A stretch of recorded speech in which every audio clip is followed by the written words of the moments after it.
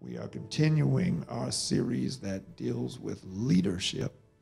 And we've been dealing with the nature of leadership, and we're beginning to turn a corner and start talking about challenges to leadership.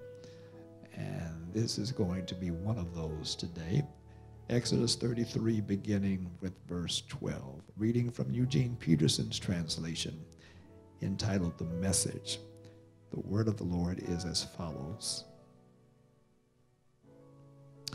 Moses said to God, "Look, you tell me, lead this people, but you don't let me know whom you're going to send with me. You tell me I know you well and you are special to me. If I'm so special to you, let me in on your plans. That way I will continue being special to you. Don't forget, this is your people, your responsibility." God said, "My presence will go with you. I'll see the journey to the end." Moses said, "If your presence doesn't take the lead here, call this trip off right now. How else will it be known that you're with me in this, with me and your people? Are you traveling with us or not? How else will we know that we're special, I and your people, among all other people on this planet Earth?" God said to Moses, "All right, just as you say, this also I will do, for I know you well and you are special to me. I know you by name." Moses said, "Please let me see your glory." God said, "I will make my goodness pass right in front of you. I'll call out the name God right before you. I'll treat well whomever I want to treat well, and I'll be kind to whomever I want to be kind." God continued, "But you may not see my face. No one can see me and live." God said, "Look, here is a place right beside me. Put yourself on this rock. When my glory passes, I'll put you in the cleft of the rock and cover you with my hand until I've passed by. Then I'll take my hand away and you'll see my back, but you won't see my face." Thus far, the word of the Lord. You may be seated. Moses said to God, "Look, you tell me, lead this people, but you don't let me know whom you're going to send with me. You tell me, I know you well, and you're special to me. If I'm so special to you, let me in on your plans." I want to deal with today a leader's dilemma. A leader's dilemma. We're beginning to deal with challenges in leadership, and this is one of them. One of the affirmations that we make as believers in God is that the God whom we serve is omniscient. That is to say that our God, the God of the Bible, is the all-knowing God. He is the God who knows everything at all times. He is the God who knows the beginning to the end and the end from the beginning, that there is no searching of this God's understanding. Our God is the God who knows all, but he's not just the God who knows all, he's the God who has all. He is the God who holds the whole world in his hand, and he is the God who is so complete in possessing everything that he says, if I had need of anything, I would not even ask you, because the earth is mine and the fullness thereof. This God that we serve is the God who knows all things. He has all things. And this is the God who can do all things. There is nothing that this God cannot do.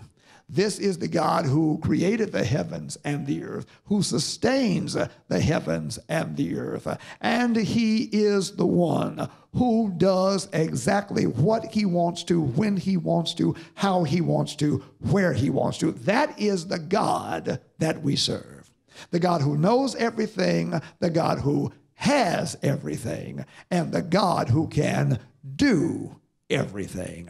And it is of great comfort to know that the God who invites you to follow him is the God who has everything, who knows everything, and can do everything. And therefore, this God is not blindly leading you. This God is leading you with the full knowledge about the journey that you are taking with him. This God is not making things up as you go. But this God is the one whose path he has already created for you. It's already been plotted. Every aspect of the journey is fully known by God. It's revealed to you in time, but it is known completely by him. The psalmist says that all of my days were known by him before any one of them began. And with this being so, or perhaps because this is so, there is an aspect of following God that can be quite problematic. And that is the God who knows everything and who has perfectly plotted out the course of our lives, often calls us to leadership and service without providing everything that we believe is necessary to be successful. The God who has everything, knows everything, can do everything, often calls us to lead or to follow, to serve without providing everything that we believe is necessary. That is to say, there are often gaps. There are pieces that we perceive to be missing. Sometimes what we perceive to be missing from God is a piece of information whose absence leaves an open question that unnerves us. Some of us are very detail-oriented people, and we are visual learners, which means we don't do well when all of the blanks are not filled on the page. We don't know. We don't have the answer to, if we just knew who, or if we just knew what, if we knew when, if we knew how, if we knew where, if we knew why, we'd feel better equipped for the journey. Where are my visual learners who don't do well with empty blanks on the page? Yes. Sometimes God does not fill in the blanks. He leaves the blanks empty, and we're missing a piece of information that we believe is crucial if we are to follow him. But sometimes it's not a matter of a piece of information that is missing. There are other times when what is missing is a person or people. Knowing what we know of the journey, of the endeavor in our minds, there are certain skill sets, there are certain abilities, there are certain connections that we believe would make the journey better and easier if we just had this type of person or that type of person or the other type of person. Things would really be able to be done. But sometimes it's not a person. Sometimes it's not people that are missing. Sometimes it's not data that is missing. You can have the data, you can have the person, but sometimes it's the material resource that is missing. Sometimes it's the money that is missing. We believe that we'd have a greater chance of being successful if we just had a greater level of material resources accessible to us. There are times when God will invite you to join him in what he is doing and not provide you with everything that you think you need to be successful. And that produces a dilemma, or as some people would say, a dilemma for us. Because we like to know certain things, don't we? We like to know that we have enough to be successful before we begin a certain endeavor. And if we don't know it when we begin, we certainly want to know it shortly thereafter we've begun. We don't like gaps. We don't like blanks. We don't like missing pieces. Moses has been leading the people for some time now, and he's just experienced quite a troubling incident. In chapter 32, while Moses was up on the mountain getting the commandments from God, as God is dictating God's commandments and as God is inscribing them himself on tablets down at the base of the mountain, the people were caught up in revelry around a golden calf. Moses had been up there for some time, and for the people, it had been longer than they liked. And because the God who delivered them out of Egypt and who was leading them to the promised land was taking longer than they liked, they decided they would make their own God, and they would worship that at the bottom of the mountain. Now, Moses had left Aaron to be in charge. Aaron has been delegated the duty of holding the people together, of keeping things intact. And they go to Aaron and they say, now, Aaron, we don't know where your brother is. He's been up there longer than we expected. And here's what we want you to do. We want you to fashion a God for us, an idol that we can worship on our own. Because the real God is taking too long, they now make a God for themselves. Moses is up on the mountain getting the commandments from the real God, and the people are now worshiping an ungod to satisfy their impatience. At the sight of their idolatry, God speaks of destroying them and starting all over again with Moses. But Moses intercedes on their behalf. He then returns with tablets in mind to see them worshiping the God of their hands. He smashes the tablets at his feet. He melts the golden calf. He pulverizes it into powder, puts it in water, and makes them drink it. He does so in part to show them the folly of trying to make a God on your own. He says, anything that you can make is also something that you can consume and that will pass from you in a few days. Meanwhile, the God who takes too long is a God who'll be there when everything else is gone. He then calls for the people to choose whose side they were on. Are you going to be on the real God's side or the God of your own making? When God takes too long for you, when God does not operate according to your plan, are you going to stick with him, or are you going to go and make something of your own that will fit your desired comfort and timetable? Whose side are you on? where do you stand? Who's on the Lord's side? Did you know we used to sing that song, and God bless him, I can still hear Michael Lloyd singing it, and then with that chorus saying, get up if you're on the Lord's side, and folk would be clapping their hands and shouting. But when you understand, when Moses raised this question, this wasn't a shouting question.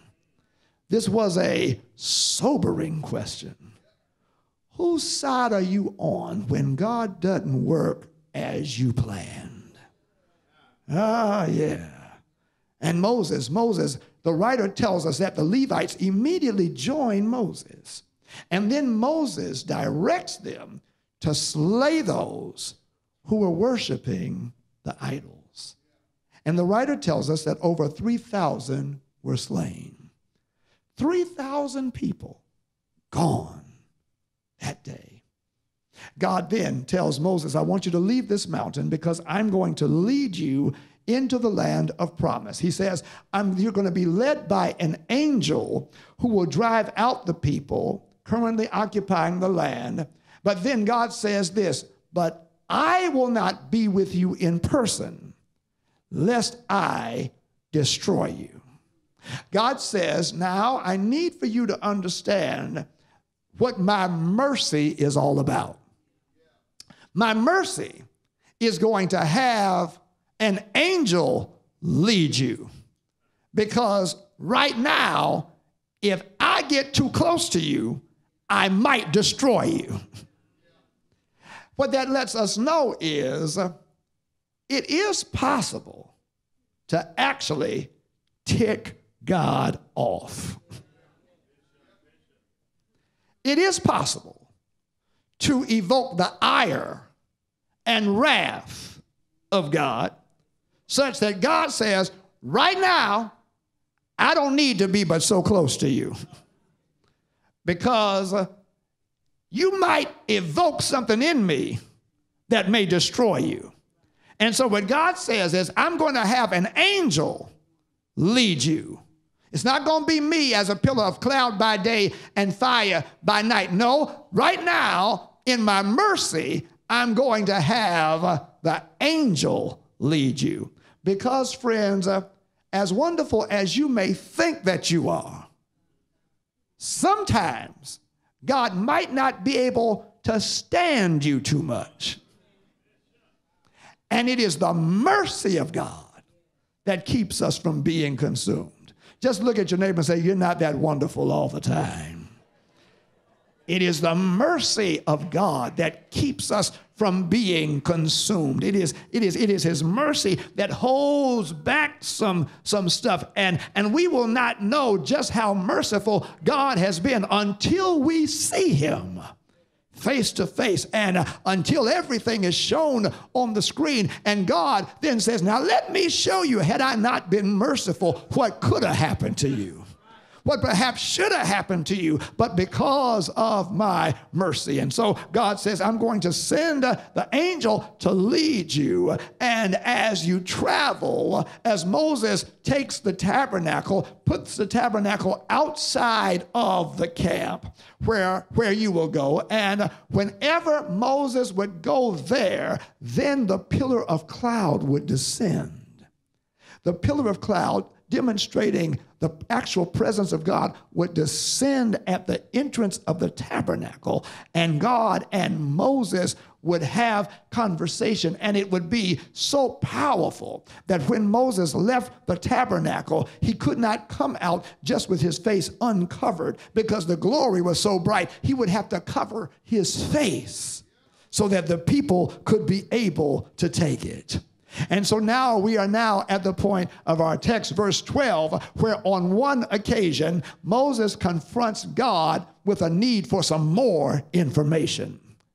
Listen to Moses. Moses says, look, God, you tell me, lead this people, but you don't let me know whom you're going to send with me. You tell me I know you well and you are special to me. If I am so special to you, let me in on your plans. That way I will continue being special to you. Don't forget, this is your people. and this is your responsibility.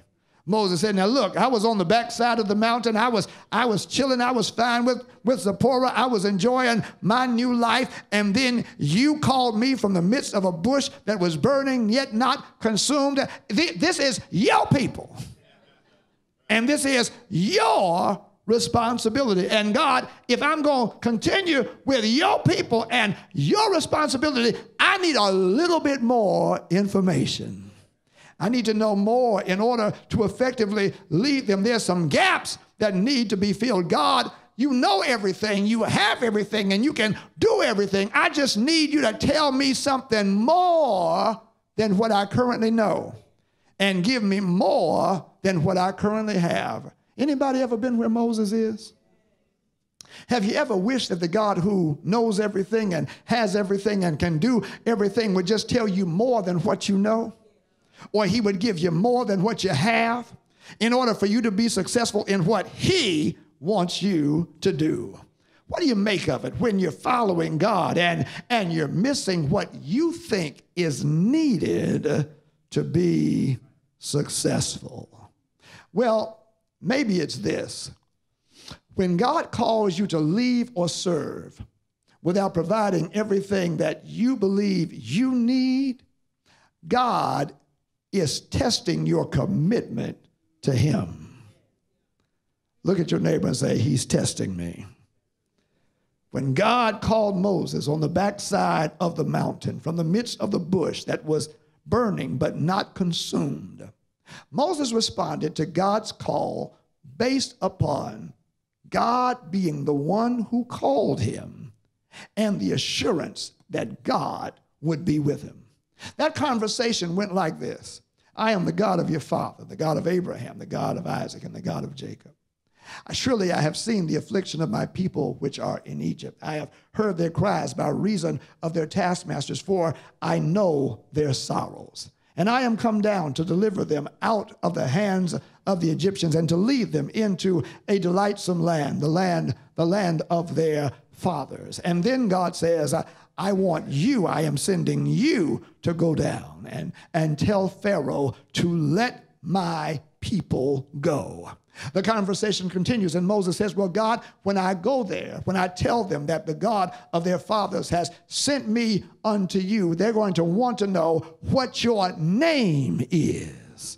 Because the Egyptian gods, they have names that speak to the power and authority that they have. There's a God of the sun, and there's a God of the moon, and there's a God of the earth, and there's a God of the harvest, and there's a God of the waters, and there's a God of fertility. And they're going to want to know, well, what is our God's name, and what is the extent of his power? And then God says, you just tell them, I am that I am has sent you. I am what I was, and I will be what I am right now. I will be what I need to be whenever I need to be it, however and whenever. I will cause to happen whatever I want to happen. And then God says, certainly I will be with you. And that was the extent of the conversation in summary. And Moses goes with just that.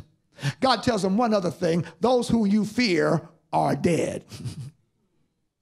Those who you fear are dead. And that is it. That's all that God tells him. And Moses moves on that assurance. Moses, Zipporah, their children, Aaron, his brother, they pack up their bags and they head to Egypt. It was just Moses, Zipporah, their little children, and Aaron. And with them was their God, who declared himself to be the I am that I am. They were buoyed and they were fueled on that alone. They were tied to his cause and they bore his claims. And true to his word, God delivered them from Egyptian bondage. And God led them out with a strong hand. And now here they are sometime later, and Moses feels now that there are some missing pieces. Who is God going to send with him? And what is God's plan now? With a reduction of 3,000 people, Moses now asks God, whom are you sending with me? With less people than what he had a time ago, upon whom can he now count? And God is looking at Moses, who started out with nobody but God, Aaron, Zipporah, and their children. And he still has them. He still has God. And the question is, will Moses be committed to God now? Will Moses be as trusting of God now? In other words, was Moses' commitment based on having all the facts that he feels he needs, or is it based upon the presence of God in the midst of some facts being absent? In other words, if God is the God who knows everything, has everything, and can do everything, and he calls you to follow him, then the issue is never about what you know or what you have or what you can do. The issue is, do you believe that God is enough? The issue is, can you be as trusting and as committed to God and God's desire and God's path and God's plan when there is a gap?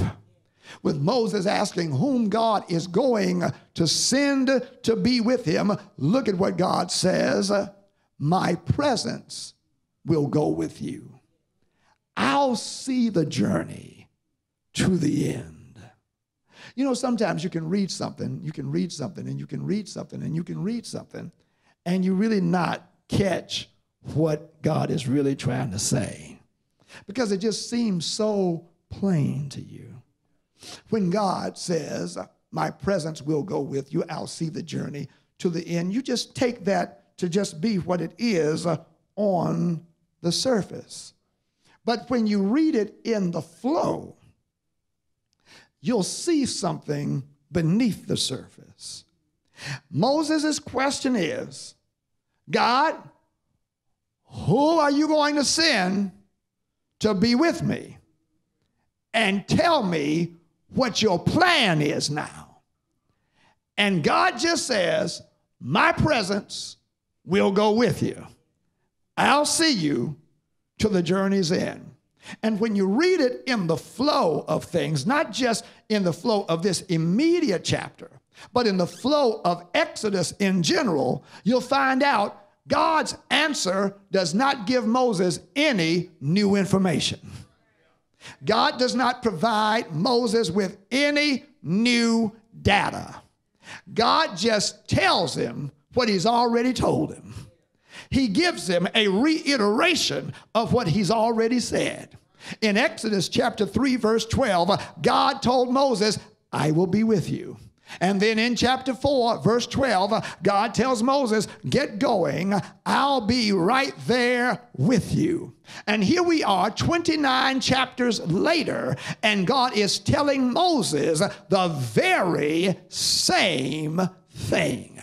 And with God telling Moses the very same thing, God is also sharing to Moses, you don't need any new information. It's not information that Moses has lacked. It is Moses' understanding of what was essential from the very beginning. God says, what is essential to you is not you having new data. You just need a focused faith on what I've already told you. I'm helping somebody out right now because you've been looking for God to give you some new things. And God says, no, the answer is not in me giving you anything new. It's in you having a focused faith on what I've already provided you. With Moses wondering who is God going to send to be with him, the God who promised to be with Moses is the God who promises that he will be with Moses. He says, I'm going to be the one who's going to see you through to the end. My company, says the Lord, is the company that you need. My company is the company that has made you effective. And my company is going to be the company that will continue to make you effective. What I'm trying to let somebody know is sometimes God will set you on your way without certain things that you believe you need to clarify what's really essential. When God calls you to be a part of what God is doing, God is saying the assurance of his presence is what is essential. Because he's the God who knows everything, who has everything, and who can do everything. He is the one who knows the end from the beginning and the beginning to the end. He is the one who has made the end, and he is leading you towards the end. And therefore, he is the one whom you really need. And when he says, I will be with you, he is saying whatever you're lacking, he is, he has, and he can provide. All that you need is that need to know is that this God is with you. And I wonder right now, how many times have you cried over what somebody was not, and then not realize that the God who was what they weren't was still with you? How many times have you lost sleep over folk who don't have what God already has, don't know what God already knows, don't even want what God already wants and has planned for your life? God says what you really need is who I am. Lord have mercy. And when you zero in on who he is, you'll find that he is enough. Having been told to offer Isaac as a burnt offering, and hearing Isaac say that he saw the wood and the fire for the burnt offering, but where was the lamb for the burnt offering? Abraham said, I really can't answer it the way that I want to, so I just got to go on what I know. The Lord himself will provide a lamb. And Abraham found that God was enough to provide what he really needed. With their backs against the Red Sea and Pharaoh's army in hot pursuit, and with Israel having neither army to fight nor having a boat to cross the Red Sea, all that Moses knew was that the God who had called him is the God who was on his side, and that God would fight their battle, and they would hold their peace, and they would stand still and see the salvation of the Lord, for the Lord will fight on their behalf. And they discovered that God was enough. With Jericho, with the Jordan River having its high walls, and with their not having any scaffolds big enough to be able to climb, and with their not having battering rams strong enough to break the walls down, Joshua and Israel, they discovered that God was enough. And I wonder, is there anybody who can say, I can testify for myself that when I did not have what I thought that I needed in order to be successful, I found out that God was enough? Is there anybody here who can say, I found his presence and his power and his provision to be enough for me, because he was able to make the small that I had enough. He was able to make the paltry in my possession enough. He was able to make a mason jar filled with some dimes, some pennies, some nickels, and some quarters, and a few half dollars, and now I'm dating myself, and a few dollar coins, and he was able to make that enough to get you into school with stuff missing from the resume. God was enough in the HR person's mind with things being absent from your credit record. God was enough to get you the loan without the pedigree, without the legacy, without sponsors to open doors for you. God was enough to get you in and to keep you on the other side. Well, you may not have had people that you thought that you needed. God was enough when you did not have the supplies or the support that others had. God was enough. And when you look back over your life, you discover that with God, you've always had what you needed. Because your need wasn't about what, your need was about whom.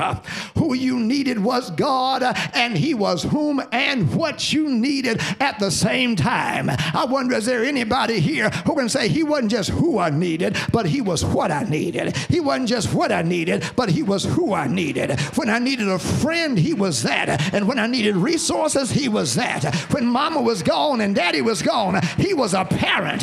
And when I needed provision, he was that. that when I did not know how I was going to make it, God was my counselor who kept my mind, and God was the one who opened the door on the other side. When the doctor said, I see something on the film, God was my physician, and he was my healing. He was my who, and he was my what. I found out all I need was God.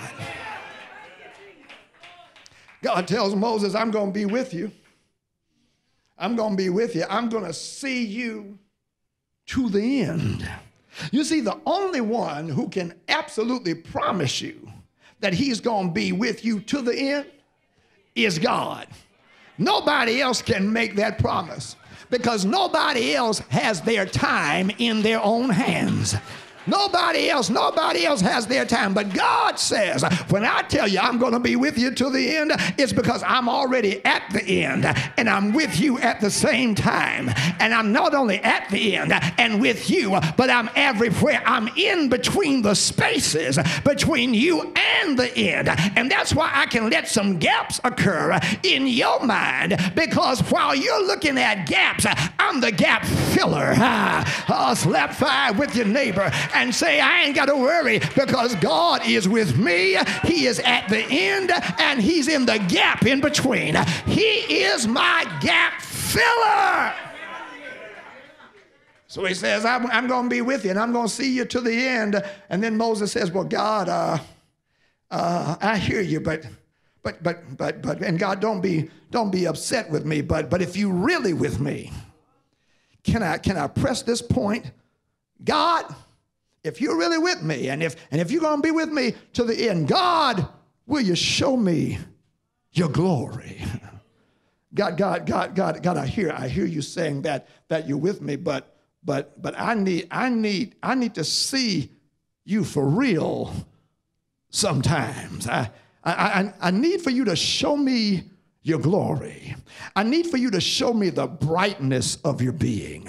I need for you to show me who you really are. I don't need you to be veiled. I need for the magnificence of you to be seen. God, let me behold the who-ness of you. I can make it if I see you. I can deal with what I've got to deal with if I see you. I can carry what I've got to carry if I can see you. I can bear what I've got to bear if I can see you. God, will you just show me your glory? Moses reveals, friends, that there are times when you need to see God in a special way. You need to see God beyond the norm. You need to see the manifest presence of Almighty God. And the shout is that every now and then God will let you see himself in a fresh way. He'll give you an Isaiah experience. When you go into the temple, my God, you're able to see the Lord high and lifted up, and the train of his robe filled the temple. And every now and then he'll allow you to seem like you're hearing the very cherubim and seraphim singing to each other, holy, holy, holy is the Lord God Almighty. Every now and then God says, I'm going to let you see who I really am. And so God says, Moses, I'm going to let you catch my glory, but I need for you to understand, I've got to put you in the cleft of a rock, and I'm going to pass by, and I'm going to speak who I am.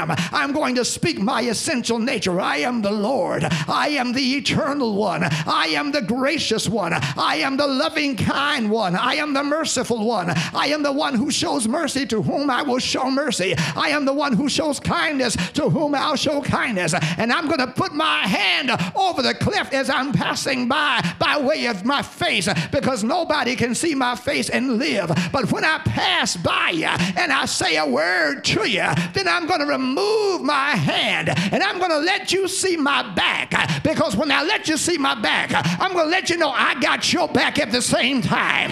I'm going to let you know that my weight is heavier. I am the weighty God, and when things get heavy for you, I am the God who is able to help you bear the weight. I am the light-bearing God. When things get dark, I'm able to bring light into your life so that you'll say, the Lord is my light and my salvation. Of whom shall I fear? The Lord is the strength of my life. Of whom shall I be afraid? I will demonstrate my glory. I'll let you know that I'm on your side. I will have you say, lift up your heads, O ye gates, and be ye lifted up, ye everlasting doors, and the King of glory shall come in. Who is the King of glory? The Lord strong and mighty, the Lord mighty in battle. Lift up your heads, O ye gates, and be ye lifted up, ye everlasting doors, and the King of glory shall come in. Is there anybody here who can say that the Lord is able to show himself strong and mighty in your life? Have there ever been any weak times in your life and there was nobody but you and God, and God came in the midnight hour, came in your prayer closet and said, let me show you who I am. I'm the God who'll dry your tears. I'm a God who'll lift up your head. I'm a God who'll renew your strength. I'm the God who will establish your peace. I'm the God who will pick you back up. I'm the God that will set you on your way. And the good thing about this God for you and me is that this God is the God who said, I'll do something better for you than I did for Moses. I passed by Moses and I put him in the cleft of a rock, and I just spoke about who I am. And when I moved my hand, I allowed Moses to see my backside. But for you in this dispensation, I've done one better. I wrapped myself up in flesh, because in the beginning was the Word, and the Word was with God, and the Word was God. The same was in the beginning with him. All things were made by him, and without him was not anything made that was made. And the Bible says, in him was light, and the light was the life of men. In him was life, and the life was the light of men. That light shined in darkness, and the darkness comprehended it not. And then John goes down and says, and the Word, my God, dwelt among us, and we beheld his glory as of the only begotten of the Father, full of grace and truth. God said, I'm going to do one better for you than I did for Moses. Moses never saw me, my God, as I really am, but I'm going to let you see just who I am in Jesus. He's the fullness of the Godhead bodily. He's the image of the invisible God. If you've seen me, Jesus says, you've seen the Father. If you want to see the very glory of God the Father, just look at Jesus. Look at him. Change water into wine and behold his glory. Look at him. Heal a nobleman's son and behold his glory. Look at Jesus. Feed 5,000 people, my God, with 2 fish and 5 loaves of bread. See his glory. Look at Jesus. Heal a man at the pool called Bethesda and see the glory. Look at Jesus. Deal with a man born blind. But Jesus said, it's not because he sinned, but that the glory of God might be manifest. When he opens his eyes, the glory of God is beheld. Look at Jesus with Lazarus in the grave for 4 days, and Jesus brings him out. That's the glory of Almighty God. And then see Jesus. Really, if you want to see the arm of the Lord, if you want to see the might of God, if you want to see the strength of God, just look at Jesus on a hill far away, on an old rugged cross, the emblem of suffering and shame. Look at him hanging there, wounded for our transgressions, bruised for our iniquity, chastened for our peace, stripes for our healing. Look at Jesus. When the sun says I can't shine, and the moon says I can't glow, and the stars say I can't twinkle, Jesus in the darkness, the glory of the Lord. So a soldier says, surely this must be the Son of God. He hangs his head and dies. It looks like it's all over. It's dark on Friday. It's dark on Saturday. But early Sunday morning, God raises Jesus from the dead. And so much glory was Sunday that we look back at Friday and say Friday is good rather than bad. When you've seen the glory of God, you can reinterpret your painful days and say, what I thought was bad was really good. It was good that I'll be afflicted, that I might put my trust in him. Glory. It was good that they left me so I could know who really loves me, and God could bring somebody better than who left. It was good that I got laid off so God could supply my need and give me another job with better benefits. Glory, glory, glory, glory. Has anybody seen his glory? I dare you to give him glory, give him honor, give him praise. Has he shown you how good he is? Give him glory, give him honor. Has he shown you how powerful he is? Give him glory, give him honor. Has he shown you how able he is? Give him glory, give him honor, give him praise.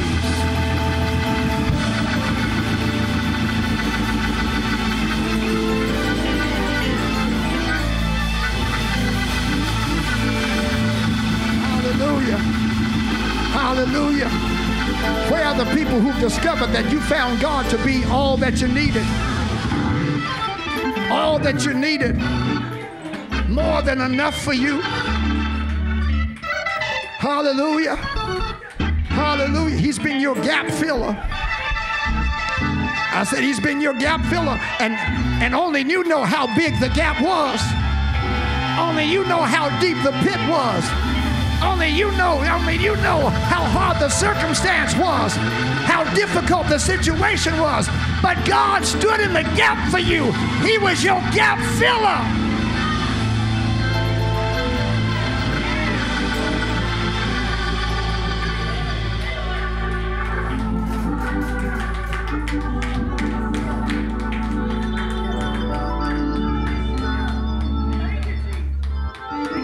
He's been all that you needed.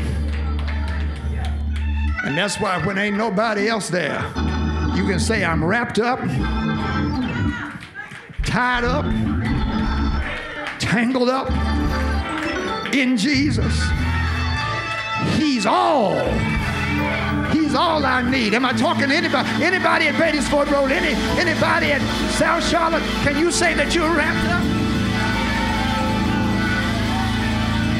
Up, tangled up in Jesus, and he's all that you need. You remember when you were wrapped up by something else, tangled up in something else, but it left you empty rather than full, but you met Jesus for yourself. And now you can say, I'm wrapped up, tied up, tangled up in Jesus. Hallelujah, hallelujah, hallelujah, hallelujah, hallelujah, hallelujah, hallelujah, hallelujah. Boo gone, but Jesus is still there. Money is funny, but Jesus is still there. Body is hurting, but Jesus is still there. Yeah, he's all I need.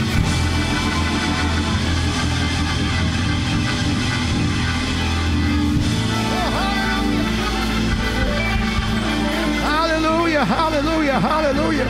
And sometimes God had to leave a gap so you discover that, yes, he is all that you need. Sometimes your focus was misdirected and your trust was misplaced. And God said, I'm going to let it hang out there so you'll discover, yes, I am all that you need. Your loyalty, your allegiance, your priority was somewhere else. And God said, no, I'm going to let that fall so that you will know I am the one that you need and I am the one that you can. He's all